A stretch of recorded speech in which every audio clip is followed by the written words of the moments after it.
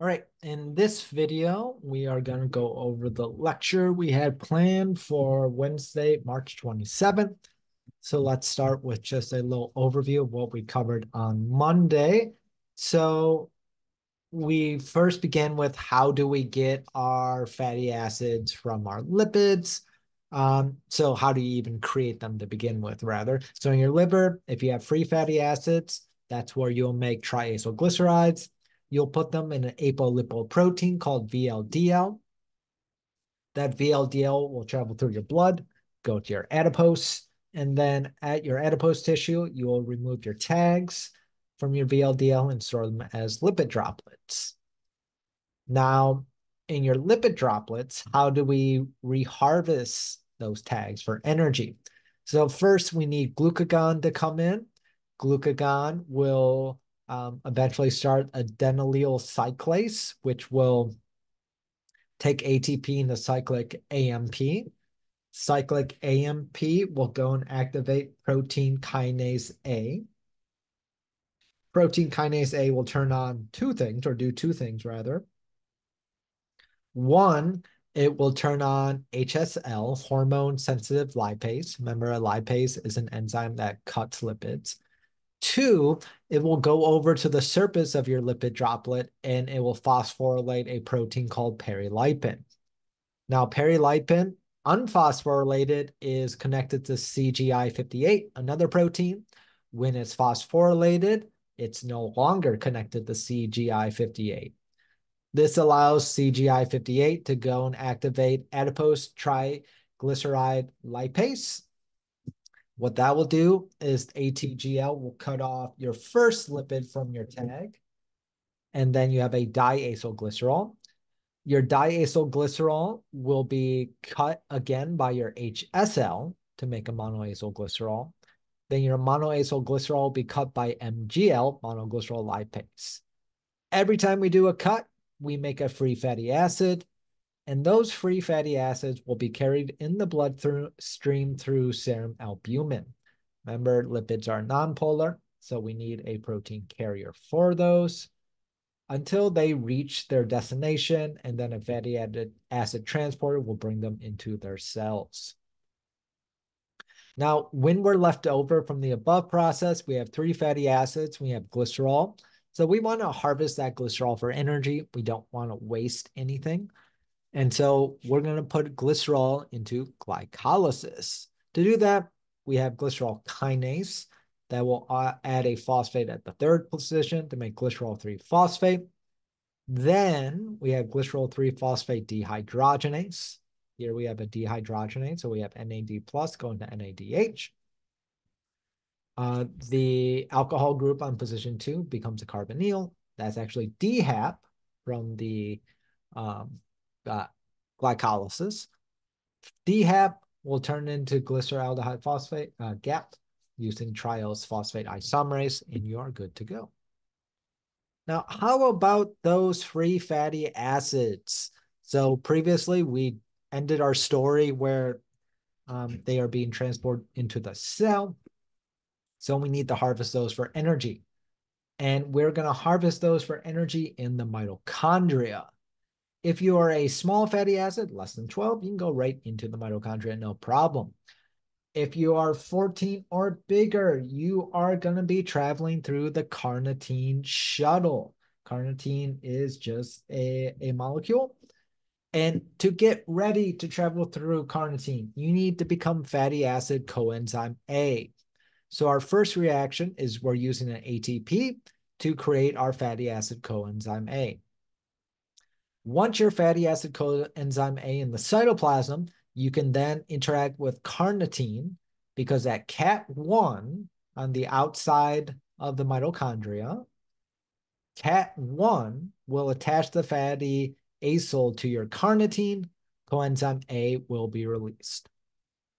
Now, remember your mitochondria is a double membrane, so your carnitine-free acid will go to the inner membrane space, and it will go to a transporter. So the transporter will bring your carnitine fatty acid into the mitochondria matrix. And at the same time it does that, a free carnitine will leave the matrix. So once we have our carnitine in the matrix, we need to remake our fatty acid coenzyme A. So Cat2 will do that. Cat2 is just like Cat1, but opposite. So here, we're forming fatty acid coenzyme A. We are reforming carnitine. That carnitine's free to leave now.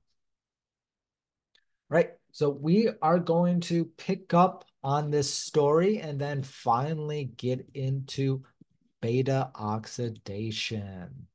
All right, so before we get into beta oxidation, let's just talk about some of the players in the previous slides and what we've been talking about the last couple of weeks. Our first is coenzyme A. Now, if we look at the cell, right, this is mitochondria, and the rest, this is going to be the cell.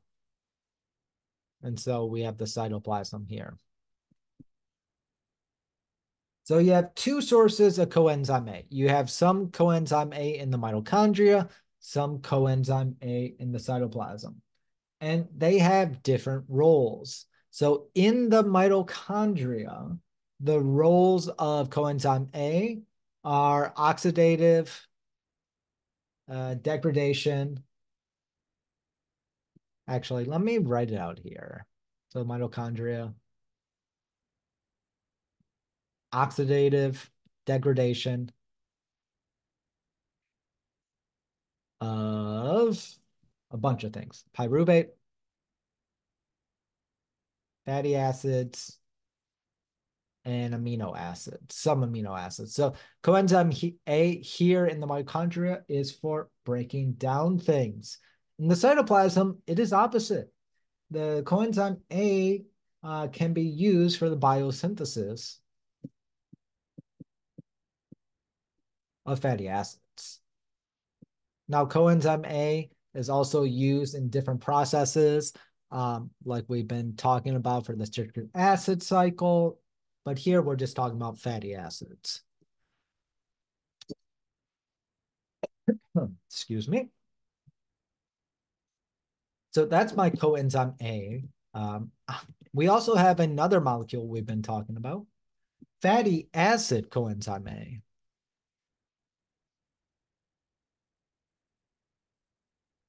And again, we have two different pools.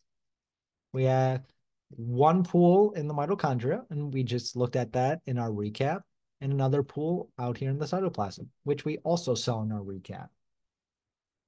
So let's see what the two different pools are doing. So in the mitochondria,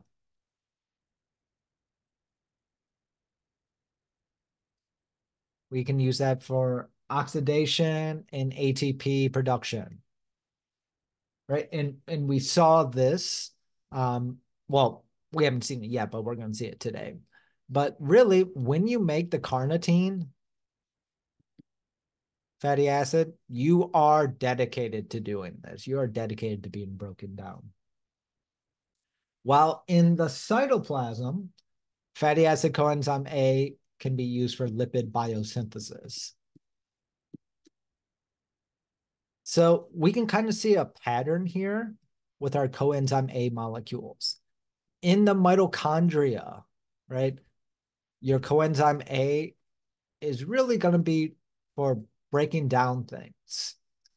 In the cytoplasm, your coenzyme A molecules are going to be used for synthesis, right? And it makes sense that you want to separate out these processes. If everything happened in the cytoplasm, you would have breaking down and building up happening at the same time. You would have a futile cycle. You wouldn't get anything done. Since these two um, uh, locations have such different usages, synthesis and breakdown. And remember, the way we transport is the carnitine shuttle. That's how we can bring fatty acid coenzyme in the mitochondria. So the first enzyme of the carnitine shuttle,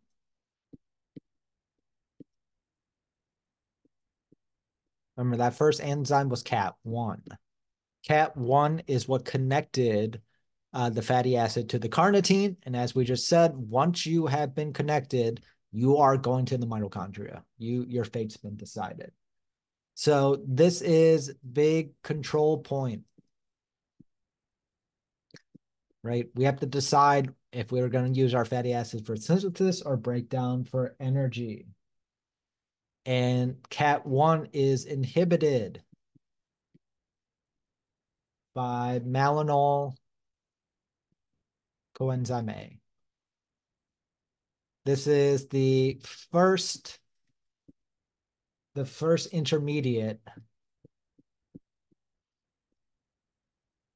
in fatty acid synthesis. So this actually makes a lot of sense, right?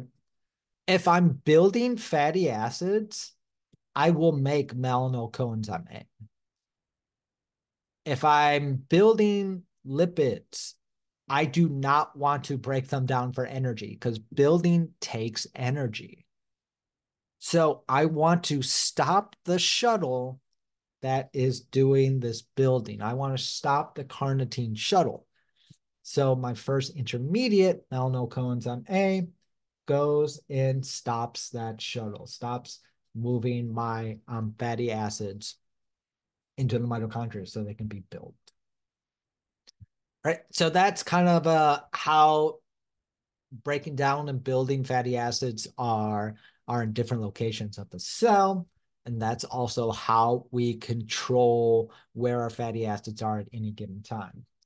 But right now, let's get to 17.2. So this is the last info for test 3. Not the lost info, the last info. Oxidation of fatty acids. So we are going to do beta oxidation,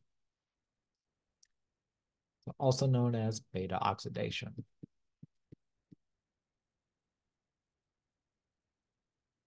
Remember, this is happening in the mitochondria. And the idea is, let's just draw 3, 4, 5. Let's draw a very simple lipid.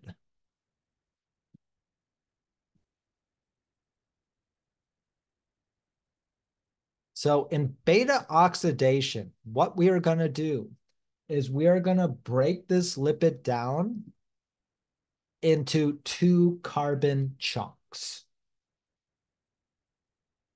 So these 2 carbons, every time we break down 2 carbons, we're going to make acetyl coenzyme A, which can go into the citric acid cycle.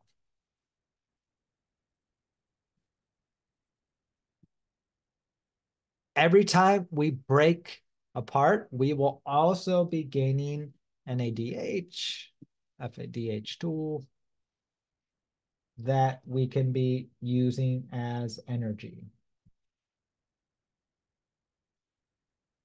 And so citric acid cycle also produces NADH, FADH2. And then once we get all that energy, we can do oxidative phosphorylation to get ATP. So oxidative phosphorylation is what we'll be talking about when it comes to test 4. That is the culmination of all this metabolism we've been building up to. But let's talk about beta oxidation now. So beta oxidation. There are 4 steps. And let's just draw a simple,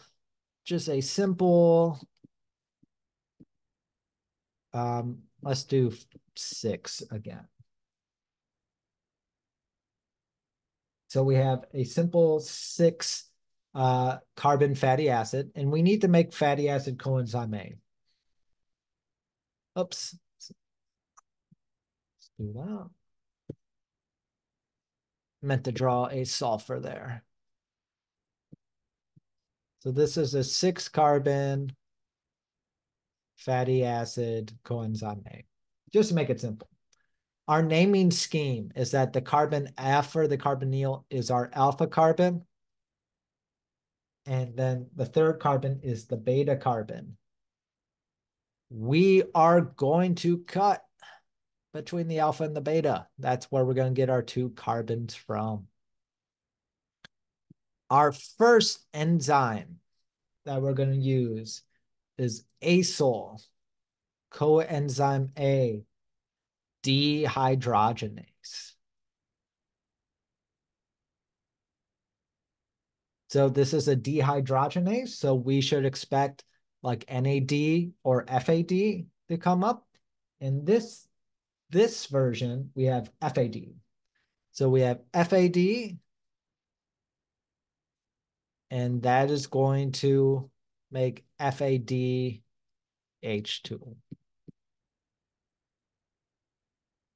So we have harvest electrons that we can use for oxidative phosphorylation.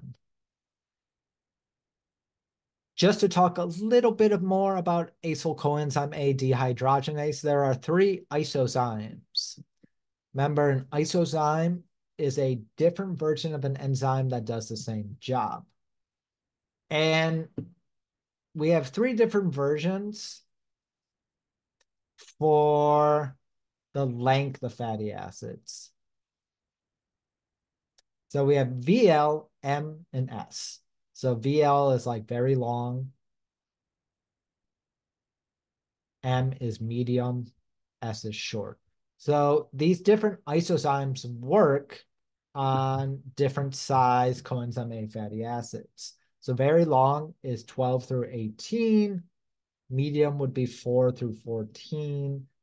And S short would be 4 through 8.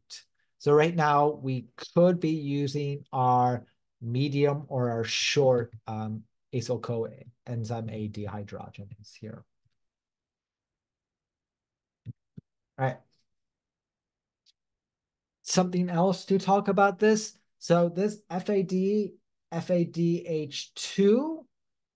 we have something that's called ETF here that is mediating this electron transfer.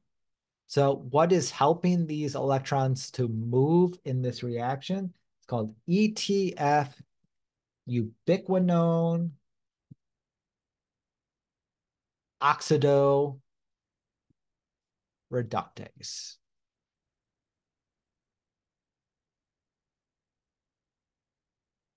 And all this is doing is that it's moving electrons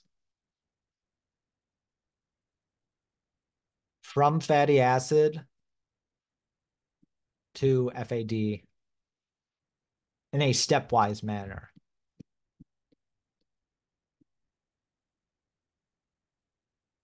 That is, if we were to look in this ETF ubiquinone oxidoreductase complex, we would see a bunch of parts in the protein. So I'm doing it very crudely. So here's your fatty acid over here. And electrons would move from one part of the protein to another part, kind of like handing off until they come to FAD. So it's what this ETF ubiquinone oxidoreductase is doing is that it's allowing electrons to move from one molecule to another in a safe manner. Electrons are very high energy. They're very dangerous if we don't have them controlled inside the cell. So this is a way to make them controlled. But let's get back to our main story. So we are doing dehydrogenase. We're cutting between the alpha and the beta. So that's where our chemistry is going to happen. 1, 2, 3, 4, 5, 6. And so what happens in first step one, double bond. So step one, dehydrogenase creates a double bond between our alpha and our beta carbon. So that's reaction one. Let's continue on to reaction two. Reaction two, we're going to have water come in. And we're going to make a And this rather enzyme is called enol coenzyme A hydratase. Enol coenzyme A, because that's basically what we're working on. And hydratase means we're adding water to something. So what we're going to do is that we're going to use this double bond as a perfect way to add an alcohol group. So all we're doing is we're adding an OH to the beta carbon. That double bond's now gone. Remember, our end goal is acetyl coenzyme A. So we want to cut off the first two carbons. So we have removed that double bond through our hydratase. Next, we have another dehydrogenase. We have L-beta hydroxy acyl coenzyme A dehydrogenase.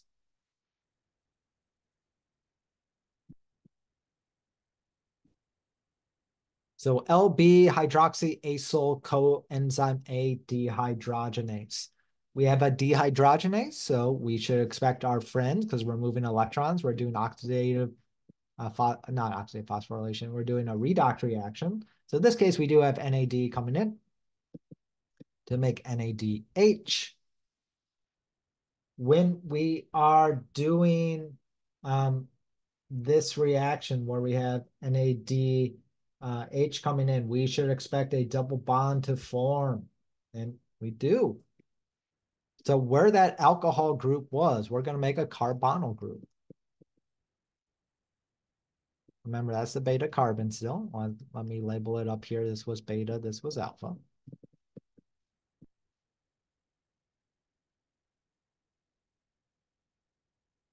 All right, and only one more step now. So remember, the idea is I want to cut two carbons off at a time, and I want to do that for everything. And if we look at my molecule where I began with, the fatty acid had a coenzyme A attached to it. Remember that S, that sulfur, is where the coenzyme A is interacting. So I need to remake C double bond O at coenzyme A, sulfur coenzyme A. So that's the last reaction. I need to, where my alpha and beta carbon is, I need to cut between there and remake my fatty acyl coenzyme A.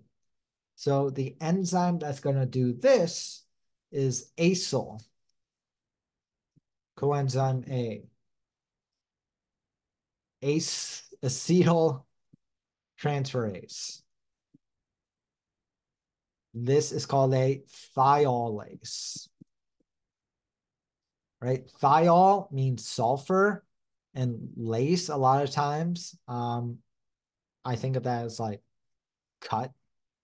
Usually it's lice, but lace kind of also has that same connotation to me. And so for here, we need a coenzyme A. Remember, CoAsh, that sulfur is the reactive part of coenzyme A. So we single it out. That's coming in. This will do our cutting with a sulfur. So we'll have 1, 2, 3, 4 carbons. This was our old beta carbon. That is now going to have sulfur coenzyme A on it. And we will have acetyl coenzyme A. This can go to the citric acid cycle. That last carbon there was my alpha. And then you just repeat the process. You'd repeat the same 4 steps between your new alpha and your beta, and you'd make a new cut here. So let's just go over these 4 steps again. So you're cutting between the alpha and the beta. So you do double bond, OH, C double bond O, cut. So let's go over that again. Alpha beta form a double bond. On beta, add a alcohol. On the beta, make that a carbonyl. At the beta, cut by introducing a coenzyme A. And our enzymes that we're doing that were our acetyl coenzyme A dehydrogenase, three different forms based on how long your fatty acid is. Your dehydrogenase goes into your hydratase. Your hydratase goes into a dehydrogenase. Your dehydrogenase goes to a thiolase, right? So anytime you're seeing the dehydrogenase, remember we need an electron carrier and we're going to be forming a double bond. So our first electron carrier is FAD. Our second one is NAD. So dehydrogenase, FAD, hydratase, dehydrogenase, NAD, thiolase. And I think I'm gonna cut it here. I know it's kind of a short lecture there.